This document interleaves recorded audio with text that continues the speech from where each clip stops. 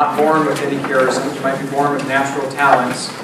You might, so to speak, inherit those. Remember Pope Francis, one of those quotes I read earlier, said we don't inherit, they're not an inheritance, these gifts that we receive. They're a total gift, given to us freely by God at our baptism. Along with everything else we receive at baptism, that grace, that cleansing, that membership in the church, becoming sons and daughters of God. So our spiritual gifts or charisms are rooted in baptism. We know that we are infinitely loved by God. We know that we are named as a child of God at baptism. We're anointed with the chrism of salvation and know what happens at baptism. And Father Dave here, you witnessed an infant baptism during Mass, does a really good job of bringing this out. It really highlights that role of priest, prophet, and king, that we're given those three identities, those three roles of Christ, priest, prophet, king. By virtue of our baptism, we are all called to be a priest, a prophet, and a king like Christ. And those are mission identities to call us out. We're baptized to evangelize. In baptism, we become, as Pope Francis says, we're missionary disciples. That's what we're called to be. And so, a priest is someone who shares the truth. You can use your gifts, whether it's, some of the gifts of communication, maybe it's teaching, maybe it's evangelism, maybe it's writing, whatever it might be, to share the truth.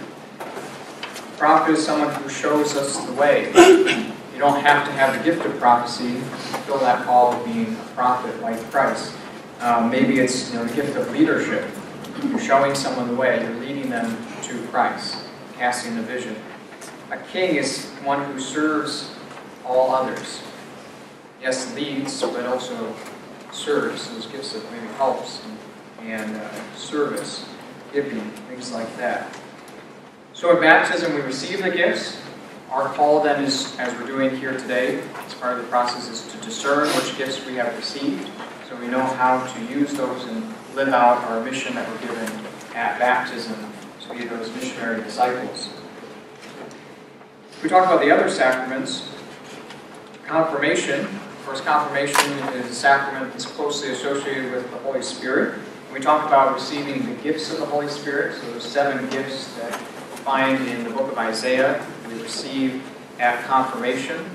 Those should be distinguished from charisms. We receive our charisms at baptism, but confirmation strengthens those charisms and helps us, as a sacrament of mission, helps us to go out and live them. It's part of the reason why in our day and age, we have chosen the teenage years to administer the sacrament of confirmation, because when you're sort of becoming that age where you can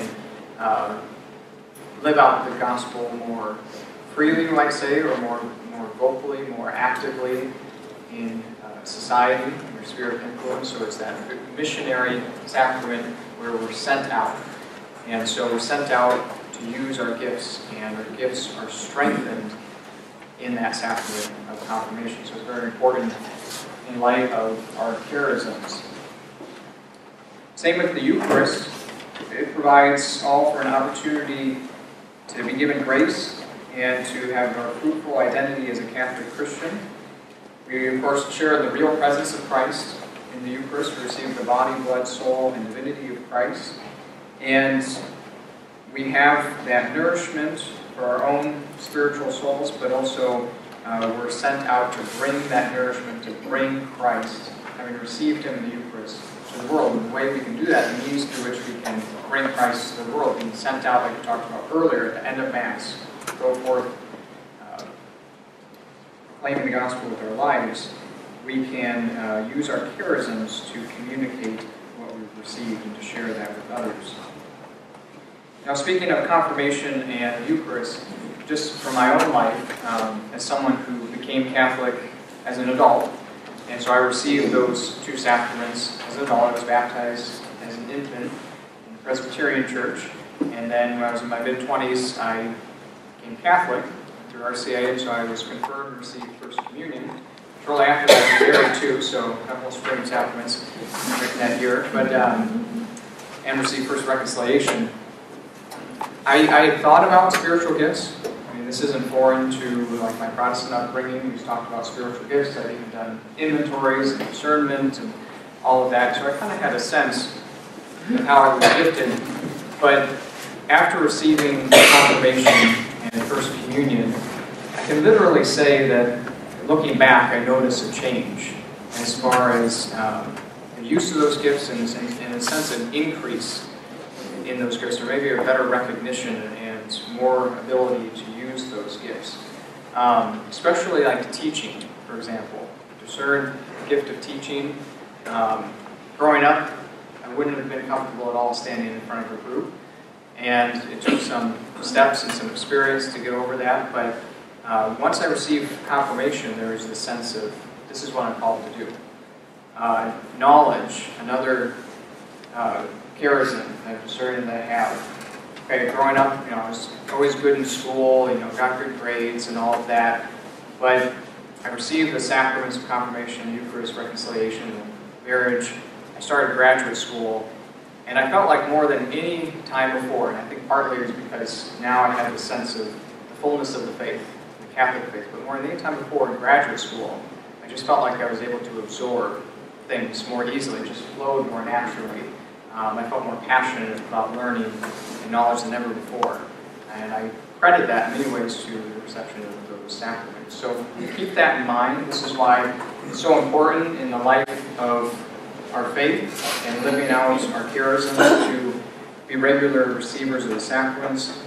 And especially when it comes to the sacrament of reconciliation, to take advantage of that gift we have, of that healing in confession, because we're going to be more effective instruments of God's grace if our own souls are cleansed, if we're living in a state of grace, and God freely communicates His grace through us, and we're more free to use our charisms if we're living in that state of grace.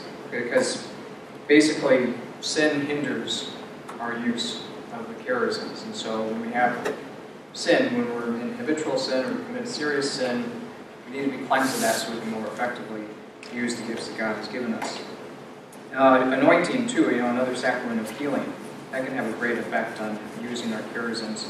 And then the sacraments of marriage and holy orders, we call them the sacraments of service. They're connected to our vocation, or as we're called to married life, or to the priesthood.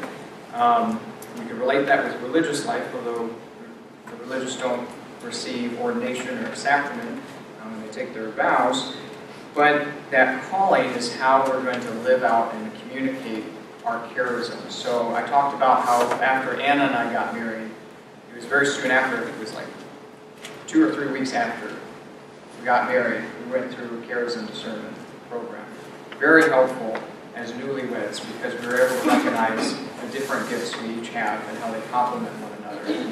And it probably prevented a lot of tension because, we can easily get frustrated with our spouse when they're doing something one way and we say, I do that totally a different way, or they really like spending their time this way and I like spending my time this way.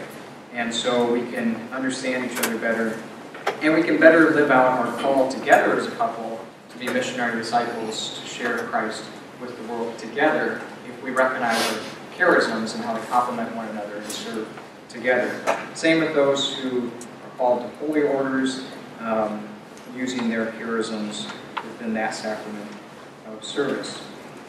So keep in mind, these are gifts, they're graces from God, and sacraments are a key source to that grace. And so we want to visit the sacraments regularly, and also keep in mind that these are different from natural talents that we do inherit. We may have at birth, they're gifts given to us. That's even helpful in knowing how to talk about these, because sometimes the hesitation is, well, I don't want to be boastful. I don't want to be telling people like, oh, I'm so good at this. Just look at me, I'm going to do this. And it just comes so easily to me to do this, and I get so much energy and joy from doing this. Okay, so you don't want to maybe say it in a certain tone or be haughty in the way you communicate, but you can say, look, God has given me this gift, and I want to use it to serve Him, and I'm going to boldly, courageously do that, and I'm not afraid to step up and say, You know, God's given me this gift of discernment, this is gift, so I think this is my role to play, because I want to use this gift to serve